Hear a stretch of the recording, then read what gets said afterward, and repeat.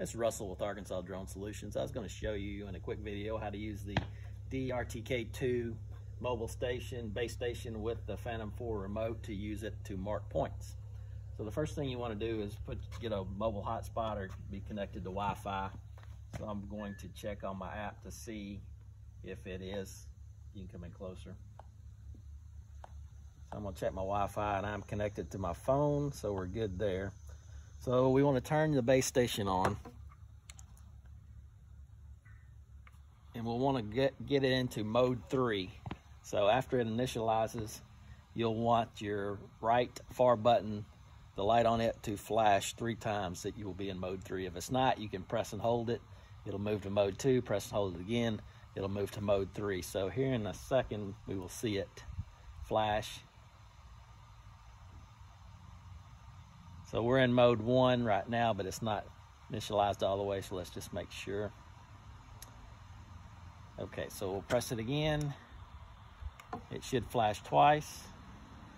Press it again, and it should flash 3 times. Okay. Okay, so we're flashing 3 times. We're in mode 3, so we're good on the base station. So now what we want to do is click the 3 dots or 3 lines on the left side of the screen. Click on the copter and then go into D-RTK handheld stick. And we'll click on linking. Handheld stick, walk with RTK network. So we want to choose the first one, hit OK. OK. OK. Just keep answering the questions. Now we want to go back up to the base station and press the linking button.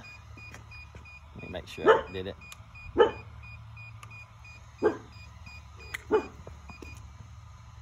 All right, so now we back on the device, we show link successful, restarting the device. We'll click on done. Want to close that out.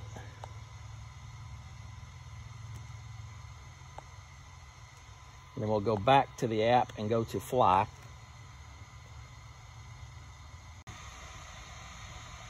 Okay, so what we want to do is connect to the RTK network. So I'm on the N-Trip network here. After we got a good connection, what we want to do is go back, click on DJI, back on plan, and we want to click walk with handheld RTK. So now you will see that we have measurements coming across, elevations, longitude, latitude. And so we're ready to set a point. So what I will do is with the C2 button on the back of the remote, you can click, hold on, set point, current coordinate. Now, if I click C2 on the back, it'll mark that point, then I can save it. So we got one point mark. So I'm gonna move down here a little bit. Again, click C2. It's got point number 2 marked. We save that. And I'll go back over here. Mark a point. Again, save it. And then we'll do the 4th point over here. You need 3 hands to do this.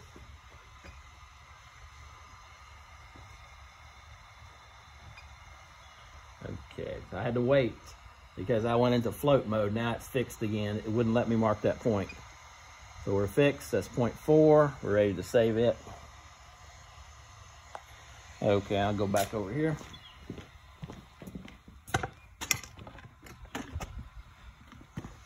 So now if we want to save those, we click save and name it. Just name it test 2. And we've got 4 points marked on the map.